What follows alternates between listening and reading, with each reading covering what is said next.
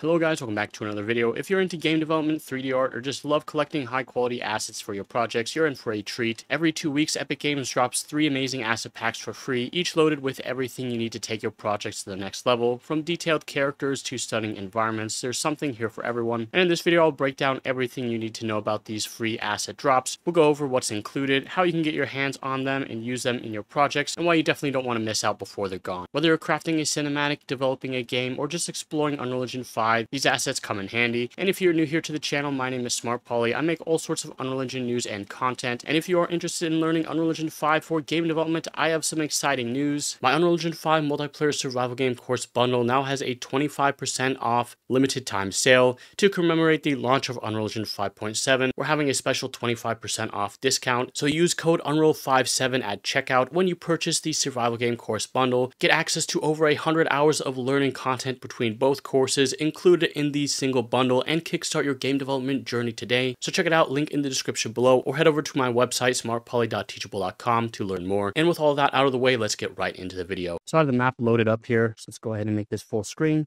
We spawn in sort of like this forest, and if you look at the overall textures and the lighting, everything has sort of like this gray, dead kind of environment theme. So it kind of reminds me of Elden Ring for some reason. Maybe it's just like the lighting and the overall color of the assets. So we have sort of like the cemetery over here. We have these detailed leaves. I don't know if you guys can see that. And a couple of different bushes. Over here is the actual cathedral. So it's a pretty big building. And let's continue going up here. So here are the steps. Let's see if we can actually make our way up here. Part of it is actually damaged, so we'll have to run up past that part. Okay, maybe we're not able to actually run up here. The collision looks like it's a little bit bugged. So maybe we'll hop out of play in editor mode. But look how detailed everything is, especially the foliage, even the door. You see it has sort of like this metal pattern. I wonder if this is actually using nanite on these assets. So if they're just, lower quality, traditional LED quality. Let's go ahead and hit play from here. Okay, so we'll run into the building. And there's a bunch of these bricks on the ground. That's broken down cathedral. Okay, we have a couple of candles, though, still lit over there. So a little bit of lighting. And then we have sort of this stained glass window. Of course, it's cracked open. So yeah, you can make some cool gameplay effect where the player has to climb through there. Or I don't know, you can come up with something. But yeah, this is what the actual building, the outside looks like. So it's a pretty decent sized building. And the level that it comes with has sort of this lake and environment. So it comes with this pretty decent landscape, some trees, and a landscape material. Let's go ahead and take a look at the assets. Okay, so over here we have all the assets in the scene.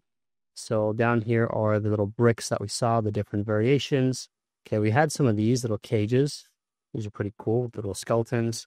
Okay, we have some more different assets that were in the building. I honestly didn't see any of these, but these are like the wooden bookshelves, things like that. Okay, we have some cemetery pieces. So little headstones there. A couple of different statues. Some of the modular pieces, so things like arches. And of course, the staircase that I fell through.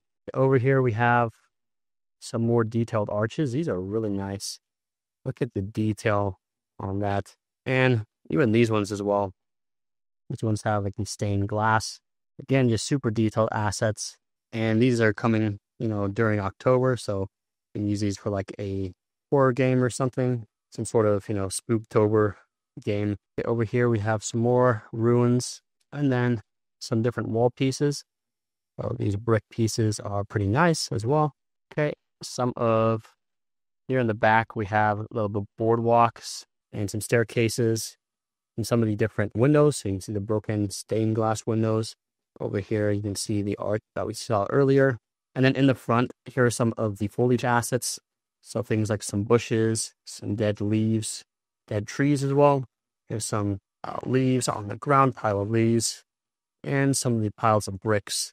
And over here are some of the, oak trees or something with some vines.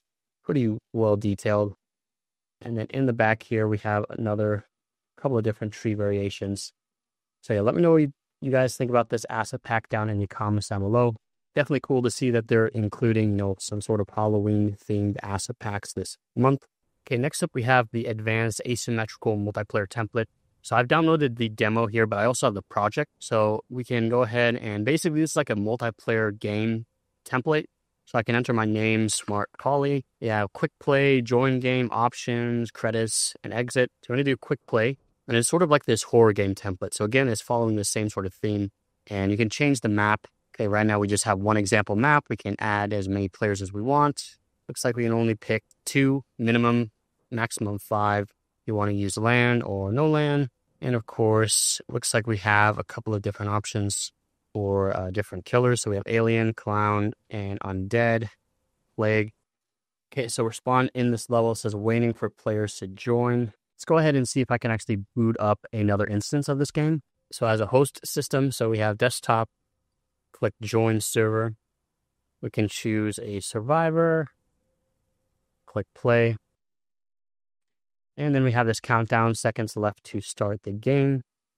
So we have 10 seconds. Okay, here's the other player. We can, run around.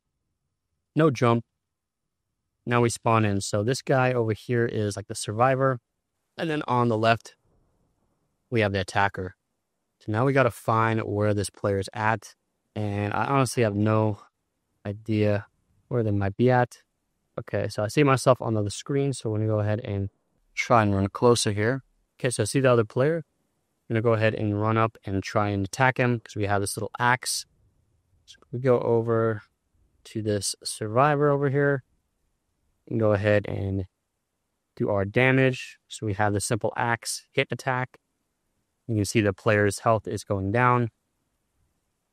And let's see what happens when their health reaches 0. Yeah, so for some reason, when their health reaches 0, I guess like the game crashes or something. So I'm not sure what the issue is with that bug. But they do have a nice little options menu here. They do have a little credits. And yeah, that's pretty much the demo. Over here is actual project. Okay, so here are all the assets. So we have things like the different killers. So here is a blueprint for that. I wonder if there's like a first person character set up where you can go into first person mode. It looks like that is set up. So we have the different inputs, flashlight, attack, ability, heal, look, and move. I didn't see some of those different controls. But yeah, as you can see, here are all of the assets, the user interface, the main menu, all of that. So pretty neat demo. There does seem to be like a little bug, a couple of bugs when you kill the other player. I'm not sure why I get disconnected. But yeah, overall, a pretty neat template, gameplay template. See, I wish that Epic would put together more gameplay templates like this one. Just, super simple multiplayer templates that have, the host all the way to the actual game mode and gameplay all set up. Anyways, moving on to the last asset pack, we have here the pawn shop system. Let's go ahead and hit play over here. So we have this pawn shop controls. We have backspace to return from menus, enter to escape, left mouse button to interact on the ATM, and arrows to navigate to the menu. So some basic controls. Have a door here that opens. So press E. We can purchase or sell. So let's go ahead and do purchase. And we have diamond ring, stone from backyard. Okay, so we'll need to get some more money, it looks like. Now, I kind of wish they did a better user interface, like actual, icons and item icons and stuff like that. This seems a little bit simple, but okay, so we got to go over here. Looks like they have a pickup system. Over here is the ATM, so press E to use the ATM. Wow, that is super bright. Sorry for that. So have deposit, withdrawal, transactions. Go to withdraw $500. I guess we have 0. So press backspace to return. Do we have any actual money? Okay, so over here is some money. So press E. Now we have 750. Press E over here. We can deposit $500. Let's click on that. Okay, it's been deposited. Click accept and return. Now let's go to withdraw. Withdraw 500. And now we're back to 0. Okay, so simple ATM system. Let's go over here to the pawn shop and press E. And let's do purchase and purchase this diamond ring. Okay, so now we have a diamond ring. Press enter. Okay, we have that already purchased. So let's get out of there. And I think we can resell it. So let's press E, sell. And this is our inventory. So we can sell that and it sold that item. So it's kind of a very simple blueprint system here. Very simplified pawn shop system. Sort of like a NPC system where you can sell items. And everything in here is using blueprints. So here are the blueprints. The character looks like it has a save game system, so that's pretty nice. And the blueprint actors, so things like the ATM, the door, you can go ahead and check how they've implemented that logic there. Okay, those are pretty much all the free assets for this first half of October. So you can claim them until October the 21st. Let me know what you guys think about these assets down in the comments down below. Which one was your favorite? If there's one that stood out to you. And that's pretty much it for this video. So I hope you guys enjoyed, and I'll see you guys in the next one.